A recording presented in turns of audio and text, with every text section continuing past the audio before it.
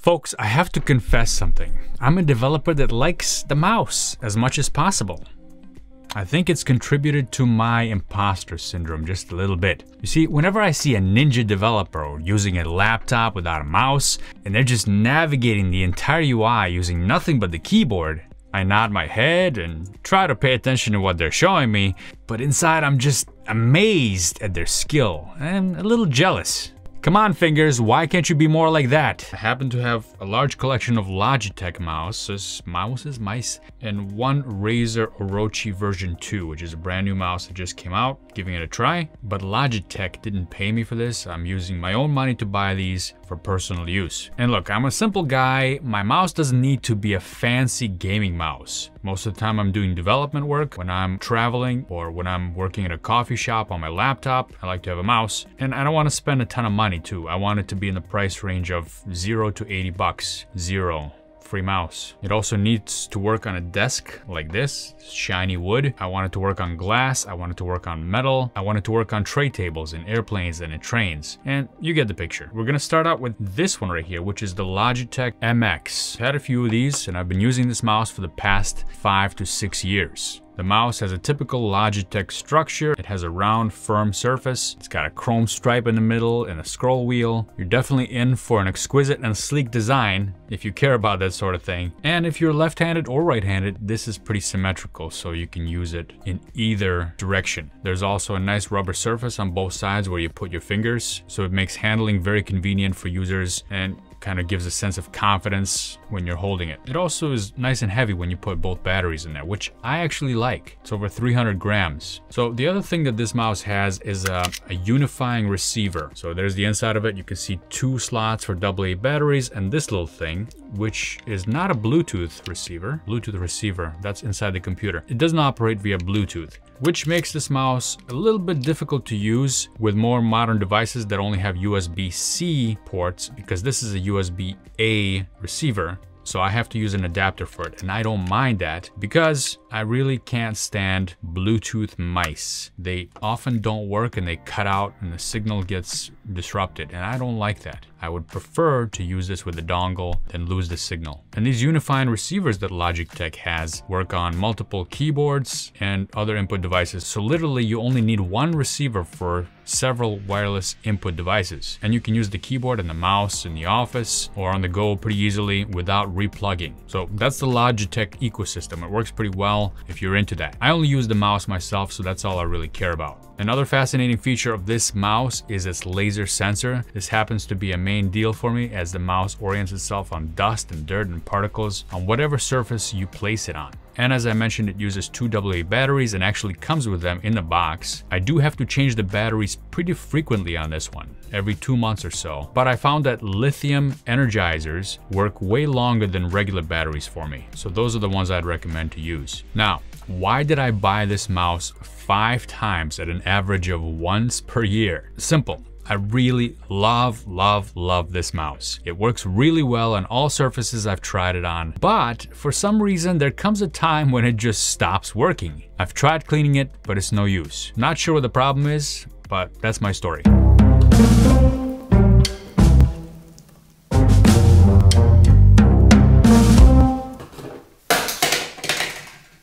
Oh man.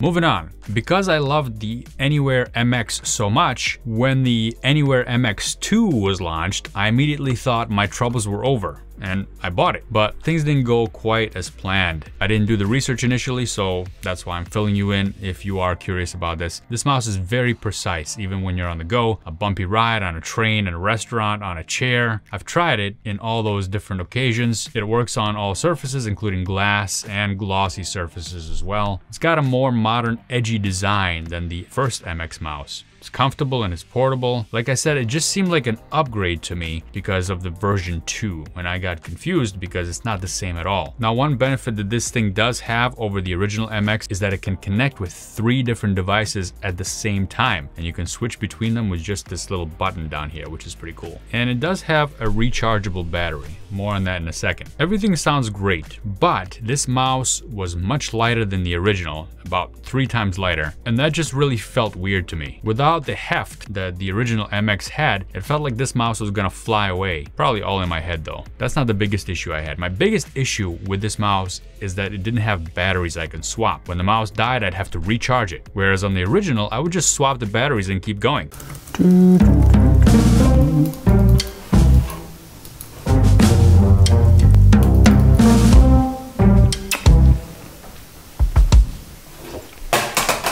Hey, what's up, man? Oh no. Okay, it's fine. It happens, I guess. Sorry. Really sorry. I'm so sorry. I'm sorry. Now, the Performance MX mouse. I said I'd get back to this big chunky guy. This was my first wireless mouse that I traveled with, and it was a beast. It was big and heavy, and it worked really well. But after a while, I just had to find something a little bit more manageable to work on the go. Now, for a while, this was one of the best mice out there, with one of the most advanced tracking available at the time. Oh yeah, by the way, it's discontinued, but you can still buy it on Amazon for 249 bucks. What? I paid like $90 for it back then. I guess people love this mouse so much that even though it's discontinued, there's a high demand for it, driving up the price. So it's a really nice mouse, but sadly, the bulky size was a big turnoff for me while traveling. I ended up using it on my desktop at home for many years. Hey Kevin buddy, it's Joe. Yeah, we're killing it this month. Bitcoin is crushing. Do you mind? Where you going?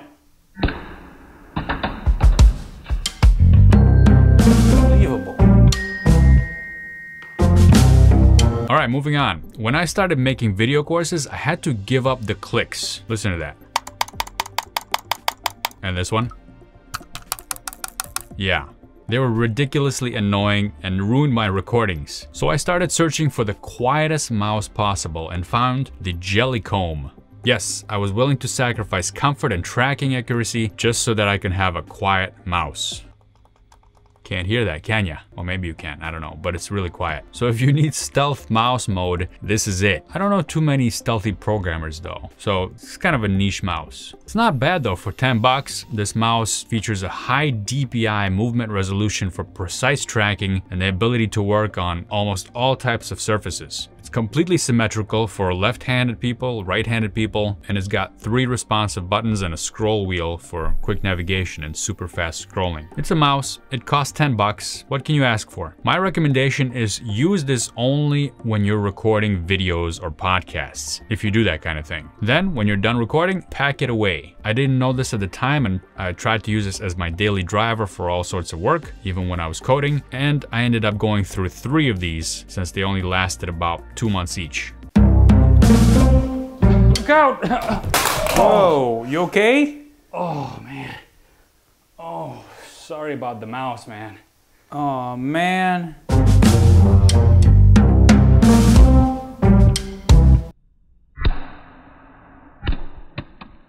And when I got fed up with that, I went on another quest to find a durable and quiet mouse. I went to my local Micro Center, which is a computer store, and clicked on all their displayed mice and found the Logitech M330. For the last 8 months, this has been my daily driver for coding, video creation. I bought it specifically because it was quiet, it was small, so it could double for mobile use as well, and it has a single replaceable battery. And you know what? So far so good. It only uses 1 battery, unlike the Anywhere MX. The battery lasts much longer. So far, after 8 months, I'm still on the original battery that came with the mouse. So this mouse has something called built-in energy saver that automatically puts the mouse to sleep when it's not in use. This conserves the battery, making it last longer than other mice. It's also much quieter than the Anywhere MX.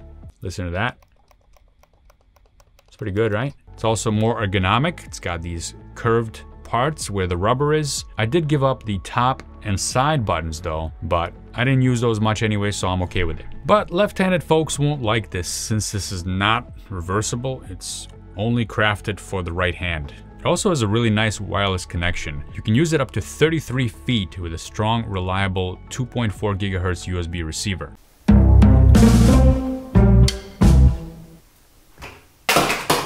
Yeah, what's up? Hey, Huh? WTF, man? What? You want to say something to me? You want to fight? No. Yeah, that's what I thought. Yeah, whatever, man. What'd you say to me? Nothing. Yeah. Okay?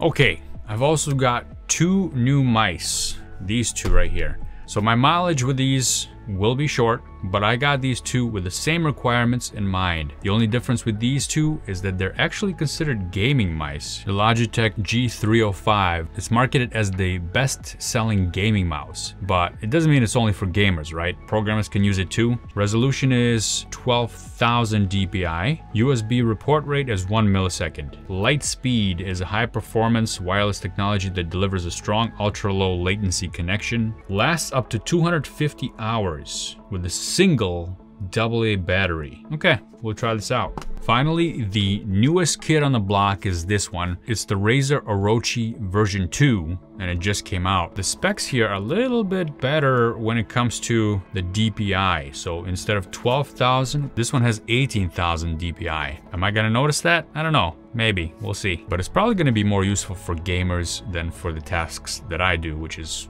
coding. So this works on 2 modes. One is Bluetooth and one is just wireless. And if you're using this with Bluetooth, it can last 950 hours. Whoa. 425 hours on Razer Hyperspeed Wireless, which is probably 2.4 gigahertz, I'm not quite sure. So about 2 times longer than this mouse. But it also requires 2 batteries, unlike this one which requires 1 battery. Also, this mouse features a 2nd generation Razer mechanical mouse switch with gold-plated contact points. The gold switches are less prone to degrading and have a longer lifespan of up to 60 million clicks. So I'll see you in 10 years. Actually, I don't know how long 60 million clicks will last me. I'm guessing 10 years. Let's pop these open and try it out.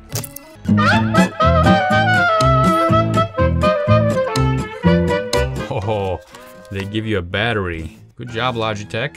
And to add to my Logitech cable collection of different adapters and cables, this thing.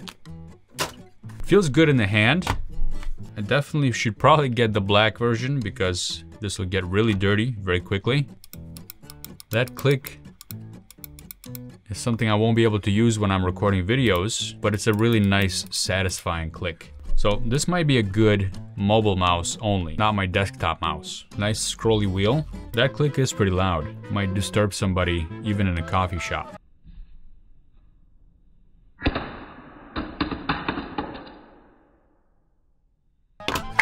All right, let's take a look at this one.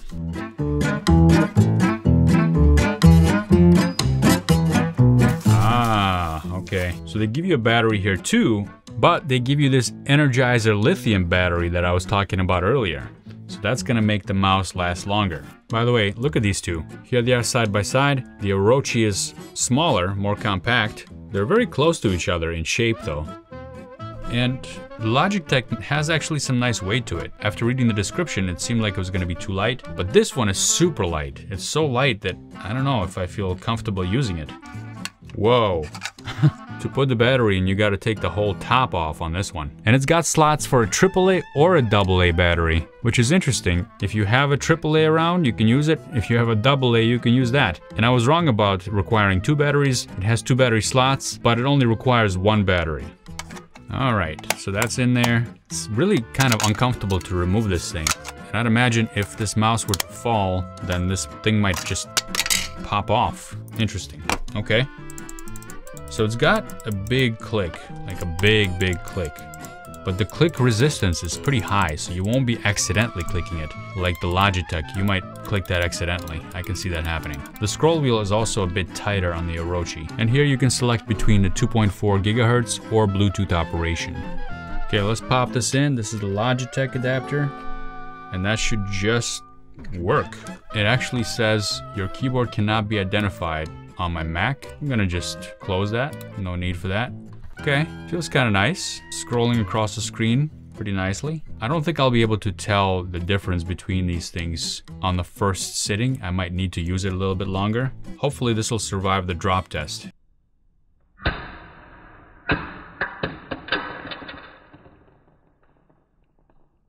Now let's try plugging in the Orochi, which again, I gotta prop open from down here to get this out. Kind of weird, not my favorite design. And I got the same message on my Mac about the keyboard not being detected properly. So this one you can actually turn off. I wonder if you have to turn it off after you use it. And if you don't, the battery will keep being used. I don't know. One other thing I want to add here is that the Anywhere MX mice used to be super well designed. So not only does it come with this little switch right here, when you're done with it, you just close the switch to protect any dust in your backpack, for example, from getting into there, getting on the laser. That's really smart. They also gave you a pouch. So whenever I travel, I zip it up and there we go. That's how I travel. Protects the mouse. I guess they don't do that nowadays, do they? Maybe these are not meant to be mobile. Maybe they're just meant to be desktop mice. So they don't give you a bag. All you get is the mouse. They do include the battery. Thank you for that. Okay, wow, this one is snappy. So I did not change any settings on the mouse sensitivity or anything, and this one is super sensitive. I'm kind of liking it because I can almost predict where the mouse is gonna be. It might be a little too fast, so I might need to slow it down in settings. It also slides across the table by itself very easily, unlike this one. That might be good or bad depending on what you're using it for, and because it's so light, it might just fly off the table. Let me know in the comments also what computer mice you have or you've used in the past, and what was your experience with it. Also, click the like button and subscribe button if you're not already subscribed. Thank you so much for watching this. I hope you have a wonderful day, and I'll see you in the next one.